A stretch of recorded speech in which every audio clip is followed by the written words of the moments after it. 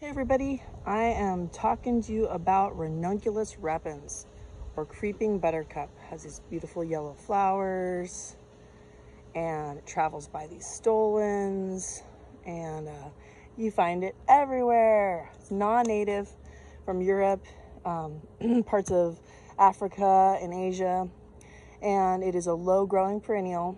You usually find it by creeks. I'm going to show you a big bit of it near my creek.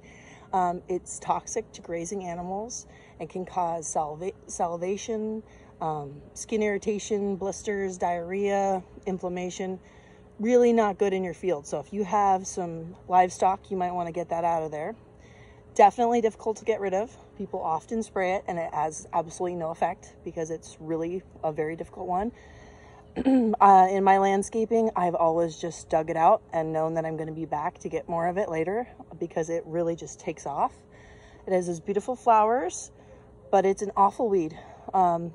It is used medicinally in a poultice. It is the chewed leaves, which, you know, obviously I'm not going to chew them if they're bad for livestock. I don't want them.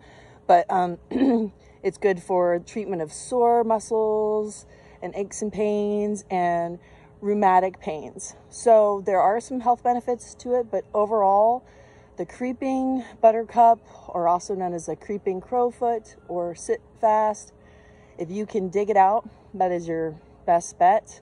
Another noxious weed. They're everywhere. Have a good day. Ranunculus repens. All right, get a hold of this. It is on both sides of the creek over there, all throughout it, and this entire embankment is covered in it. I've got my work cut out for me. Ranunculus repens.